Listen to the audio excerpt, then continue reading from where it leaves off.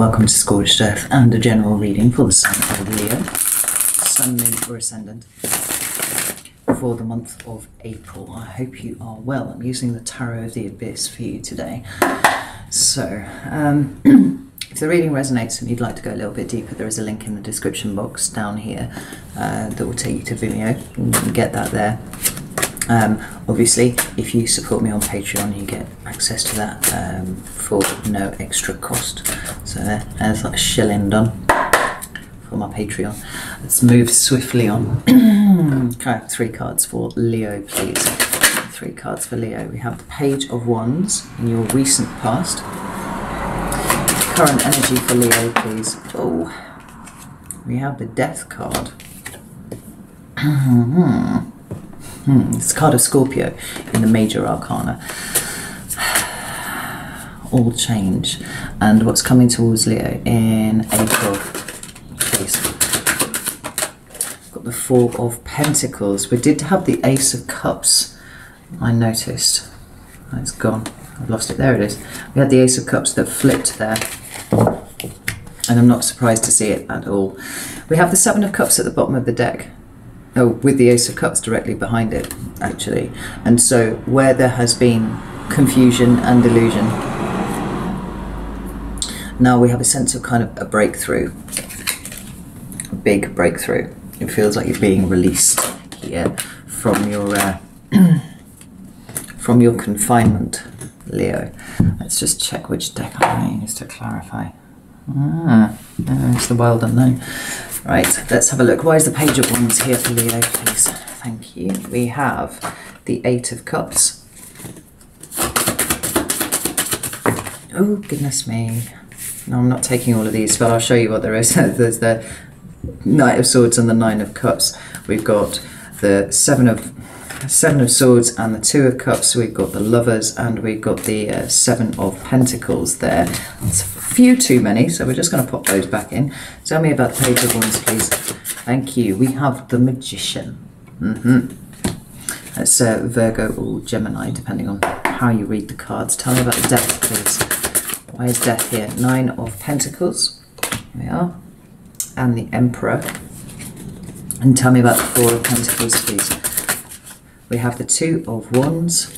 Oh shit. Just dropping cards everywhere. And that card's not even supposed to be in there. Tell me about the 4 of Pentacles, please. We've got the Temperance card there. Alright. We've got the Ace of Wands at the bottom of the deck, absolutely confirming and validating this sense that everything's about to change for you here, Leo. So let's have a look at your recent past. We have the Page of Wands. Now, Page of Wands for me is a precursor to movement. It's not movement itself.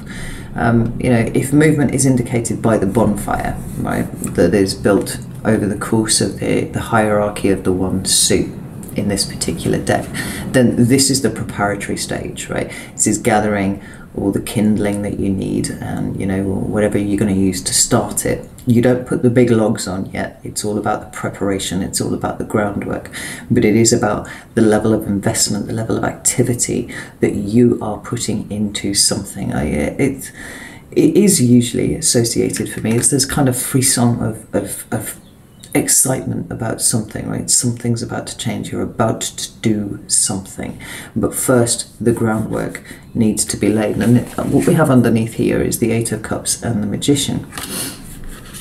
Movement. And we're seeing, well, there's a lot of movement indicated here. The 8 of Cups is a card that talks about walking away from something that no longer serves you, something that doesn't enrich you emotionally anymore. You notice that all of these cups are broken. You know, what they were designed to hold, the emotion that they were designed to hold, now they are no longer capable of doing so. They can't exercise the function for which they were created. And so what is the point of staying with those 8 cups? There isn't one. And what we have then is the act of moving away from something old and going towards something that does nourish us, that does enrich us emotionally, which is what we see in the 9 of Cups, right? That's sometimes called the wish card, but it's about the way in which you you take ownership of your emotional state. You also encourage those things that bring value into your life to come in. You know, it's a card of great gratitude as well, I feel. But it's about being grateful for what there is in the present. This is about moving away from what is in the present. So anything that you are emotionally attached to at this point is kind of, and that isn't serving you, that isn't giving you what you need, here is the point where you can start moving away from that. And like I said, this has happened in the recent past.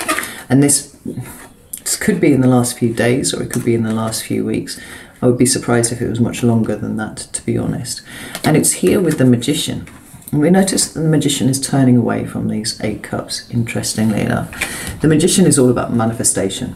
And what you are manifesting is something in front of you, not more of the same that has been behind you. I said right initially, right at the beginning of the reading, that it felt like you were being released from the imprisonment that you have been in the last year. And that is absolutely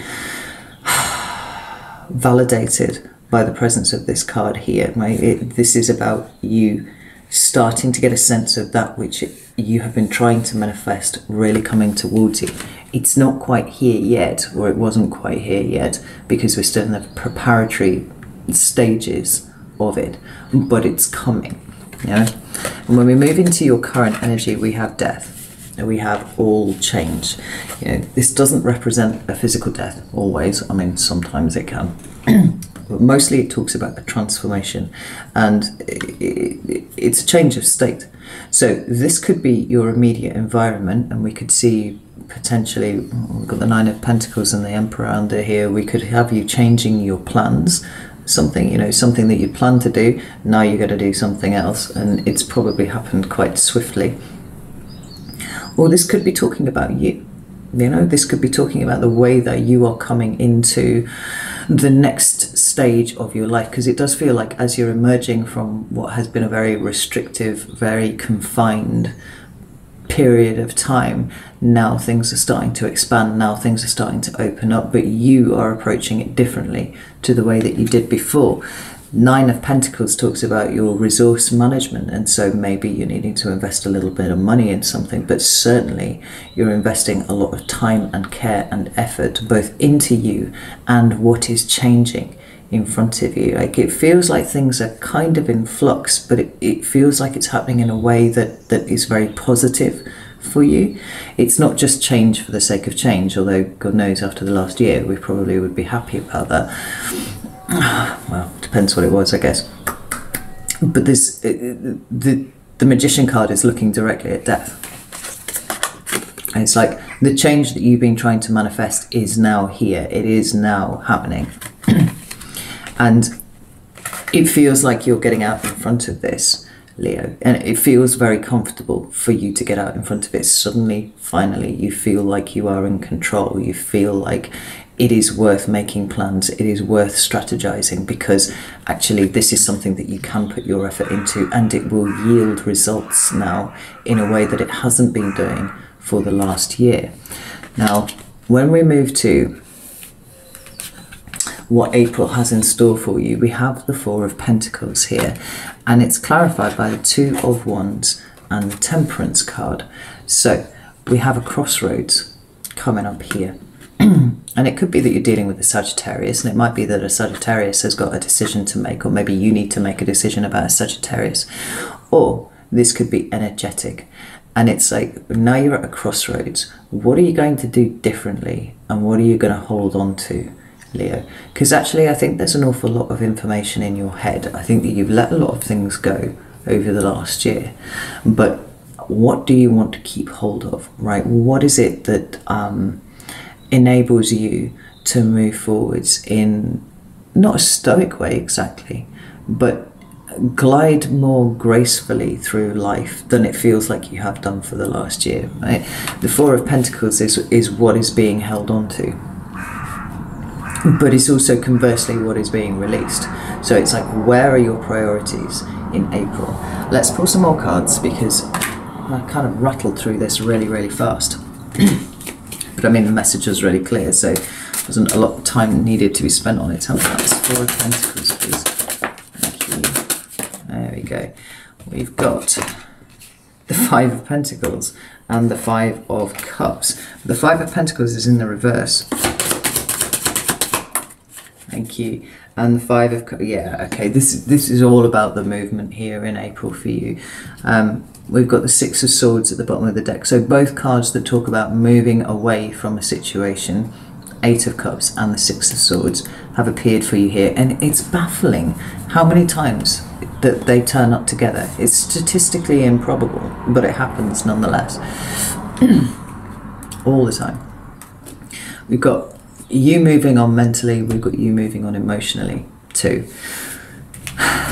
And what has been difficult, where you have felt a lack, where you have felt like something was missing, or everything was missing, or potential was missing, like it's showing up in the reverse now for you. And so,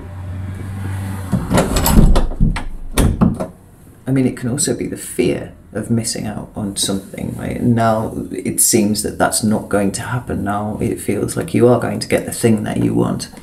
It's a very stabilizing behavior on this card to turn it the other way around. So what we've got here is kind of like, it's a bit muddled, to be honest, because we've got these two fives. I feel like this one was the right way up, but I'm not sure, right? So we've got, which thing do you want to hold on to? Do you want to hold on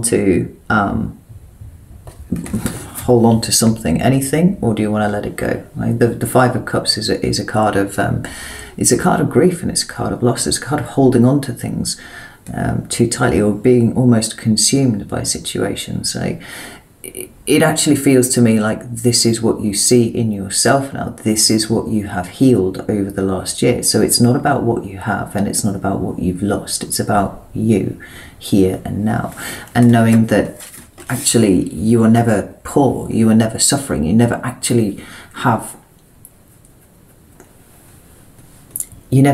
go without, because the universe is always providing for you, but it's providing at a level that you can accept it. So if you spent a lot of last year being all like about things, now it seems like you found an element of moderation, you found a middle road, and you're kind of like, no, actually everything's okay, this is all good. And the Four of Pentacles is saying, right, you know, like that which you used to hold on to really, really hard now actually moves very easily from your grasp, because what you've learned is something so much more important. With this Ace of Cups, this self-generating emotional stability, emotional capacity, almost, you know.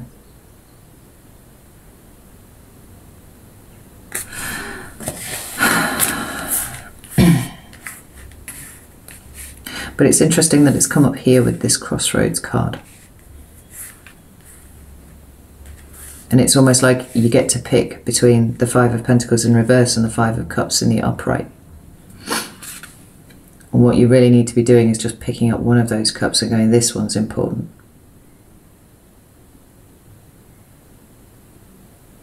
Nothing else. Because everything else belongs to the past. It belongs to an old story. It's really interesting the way that this Five of Cups is set up here. I don't know what all of this... Whether this, I've assumed that this was just kind of boulders on a shoreline before.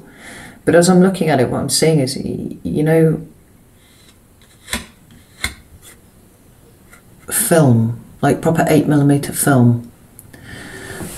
Sometimes it gets burned, right? We see it in the opening credits of things, right? And it gets burned and it sort of bubbles and it spreads. Like, that's what it looks like to me here.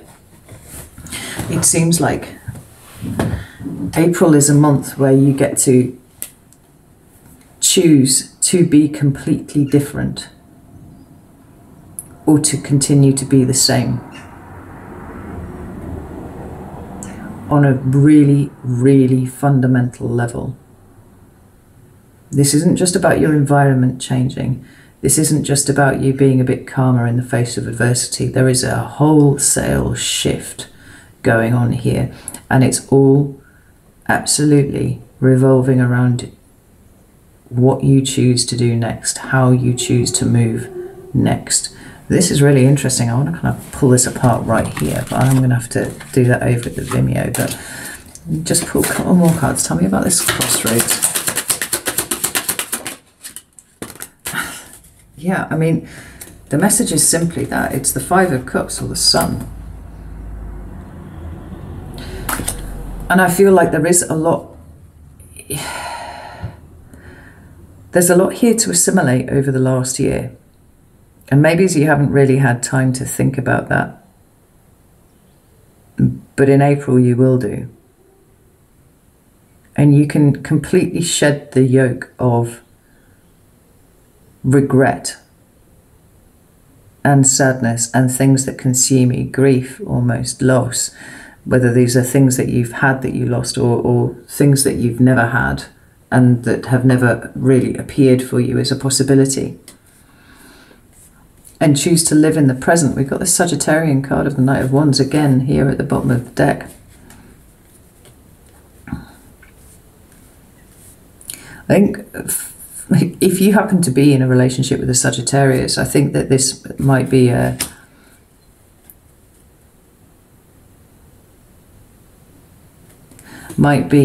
period of time where a relationship really deepens, bond really deepens, with that Sun card and the Ace of Cups and the Temperance card there too. But there are decisions to be made this month, and on the face of it they appear to be fairly straightforward and fairly kind of 3D based actually, but there's so much more going on underneath personally. Like, how many times have you died and been reborn, Leo? Too many to count, I think. But the last vestiges of whatever the Five of Cups might mean to you here seems to be really showing itself to the sunlight, to be removed. This is a very intriguing reading. Got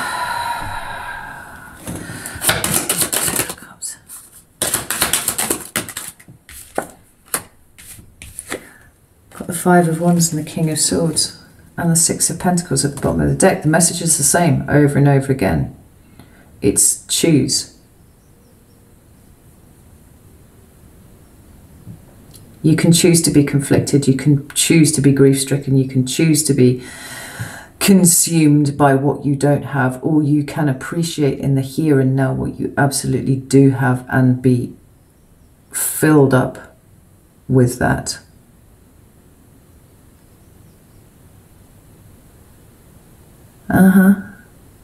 Okay.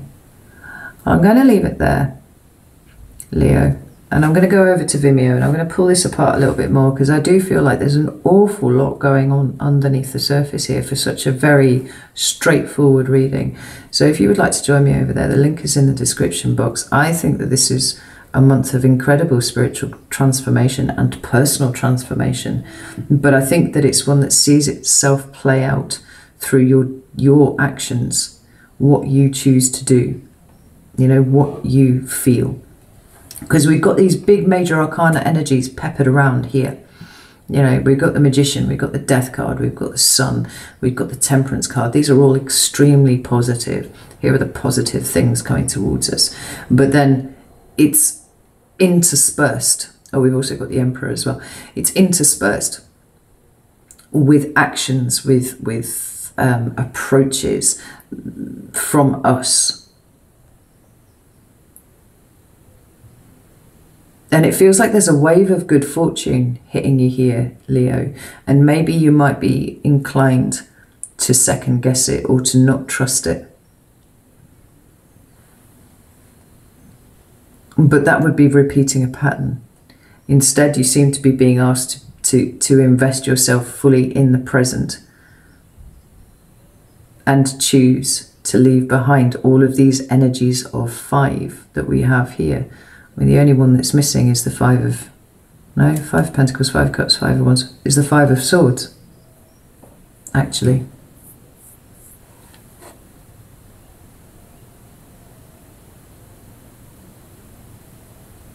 Choosing to leave them behind entirely.